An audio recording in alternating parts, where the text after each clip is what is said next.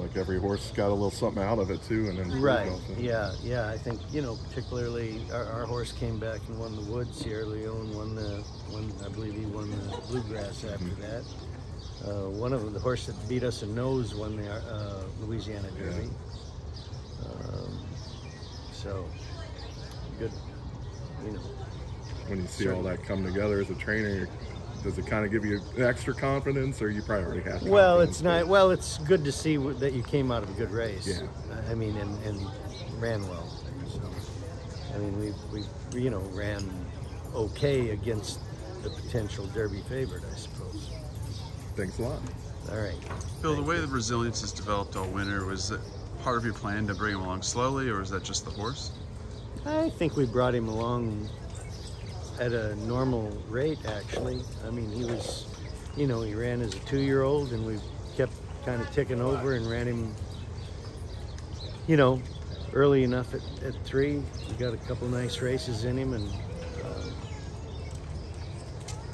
so, I think the progression was normal. I wouldn't call it slow. Yeah, I guess what I meant in he's terms of becoming, he's probably got more in him than quite a few of the horses that are running in it, really.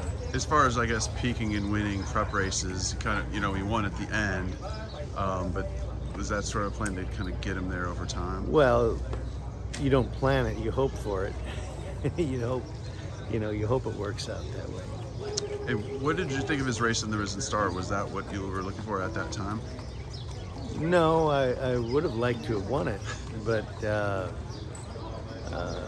it turned out to be a good race, and I think we learned something by it. Johnny Velasquez rode him, and I mean, he was very strong on his recommendation on putting a set of blinkers on the horse, or at least having us try it, and it worked out very well. And were you surprised with his race in the Wood? No, not really. I mean, you never know how they're gonna. I mean, I don't have a crystal ball, but I'm not surprised that he ran well, because he was doing well going into it. And what are your expectations for Saturday as far as the horse continue to develop, go for mile and quarter, big field?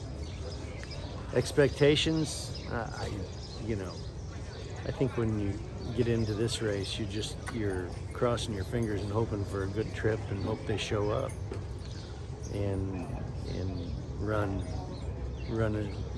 their best race. But as far as expectations, I mean, does he have to improve a certain amount to hit the board? Well, or I to think win, I think he needs to move forward a little bit to win. Sure, I think any horse that's gonna win the race probably has to move forward a little bit from their previous race, and maybe not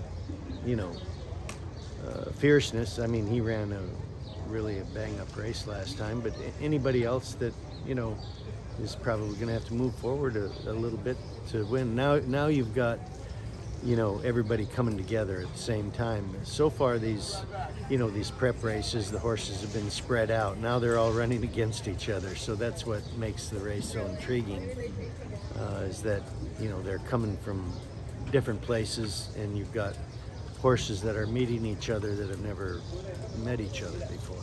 Right. And with just FYI, you've got the champion Tiro filly coming back, and she, kind of only had the one prep with the Ashland, but how do you feel about her coming in second off the Well, with that race in her and the works that we've put in her, I would be pretty comfortable that she's ready to go now. All right. Well, good luck this Thank weekend. you. Thank you.